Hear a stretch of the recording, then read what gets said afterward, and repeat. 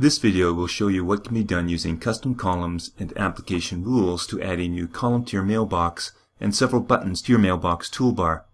Two of the buttons will allow you to visually flag items as either priority 1 or priority 2, and another button will allow you to protect and remove the expiry date on specific messages. You can follow the provided documentation to enable this full solution on your own server. Notice, as I am logged in as James, that he currently has the standard default mailbox toolbar and columns. Nothing special has been done. On this system, the administrator has provided the users with a widgets conference that has, at this point, 2 toolbar buttons. This is a self-service application that uses application rules to allow users on the system to add or remove additional mailbox functionality. James clicks on the Enable Mailbox Priority buttons on the toolbar and is immediately told that his mailbox has been modified, but he has to log out, then back in again before the changes will take effect.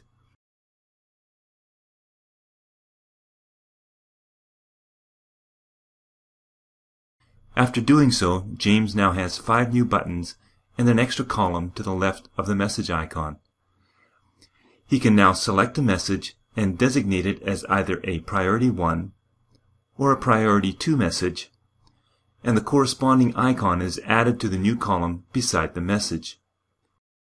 He can clear the icon by selecting it again and clicking on the Clear Priority button on the toolbar.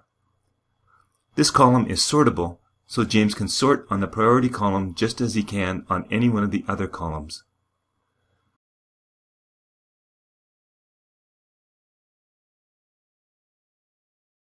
The default expiry time on James' mailbox is set for 120 days.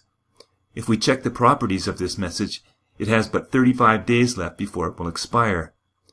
James can select the message and then click on the Protect button, and this now does 2 things. It protects the message from being deleted, and the expiry has been set to never.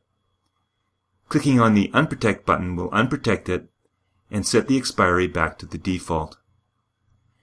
At any time, should James wish to remove this new feature, he can return to the Widgets conference and click on the Remove Mailbox Priority Buttons toolbar button.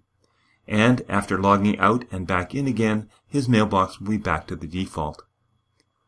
To complete this solution, no additional resources are required. It is all done through application rules and 2 simple first-class scripts.